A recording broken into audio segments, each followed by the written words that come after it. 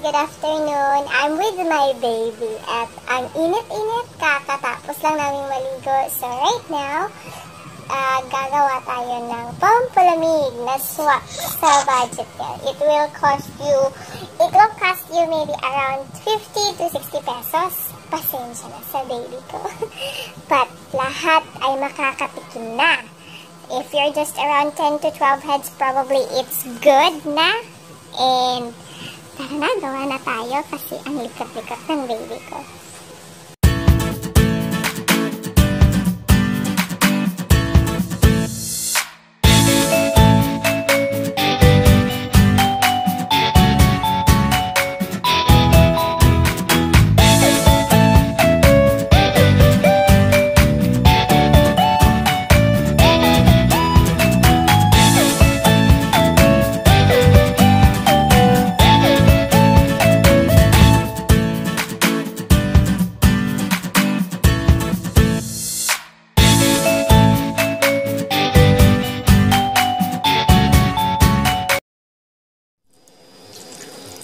No need na maging perfect yung pagka-slice as long as na-slice mo siya at di masyadong maliit, di rin masyadong malaki. Yan.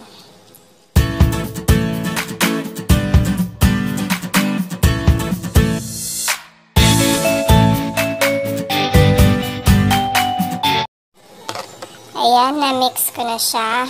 Binuhos ko na yung jelly natin sa mango at saka yung may condensed milk. So, gagawin natin siya. Yan. At pasensya na sa mga lalagyan ko. Mahilig kasi ako mag-save ng mga empty Tupperwares ng ice cream, ng iba pang mga giveaways.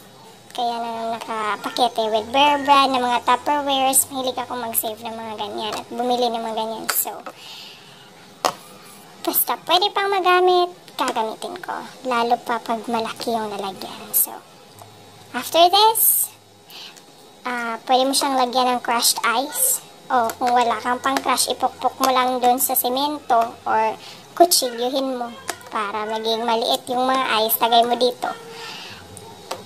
So, tikman mo kung enough na ba yung milk or creamy na ba siya.